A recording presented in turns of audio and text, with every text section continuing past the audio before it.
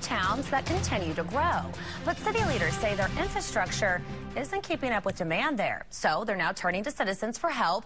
2 News reporter Asia Vickers is live in the newsroom with more on their efforts. Asia. Well, Marla, on Tuesday, both towns will be voting on these bond issues. Officials hope residents vote yes so they can move the cities forward.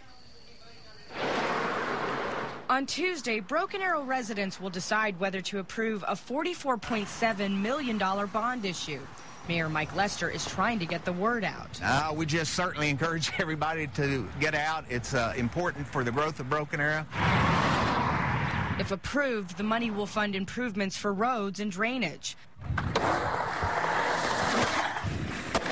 It will also go towards upgrades to Nine House Park, along with infrastructure to the new event center that hasn't been built yet. Public safety will also see improvements, as the money will allow the city to use the Armed Forces Reserve Center to house police, fire, and emergency management crews under one roof. Not going to raise taxes. Bixby is also having a similar vote Tuesday, with a $10 million bond issue that will go towards public safety, transportation, and parks. More specifically, that includes road and intersection improvements to ease congestion along Mingo and Memorial.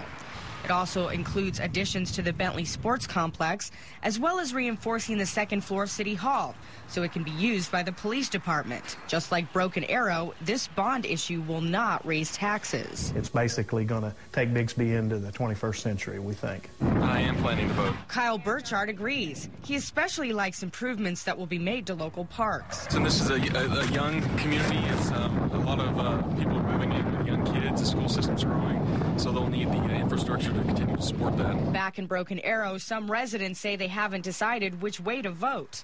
But Kathy Main says she has her mind made up. I think it'd be a good thing to vote for it. I do. Both bond issues need 51% of the vote to pass.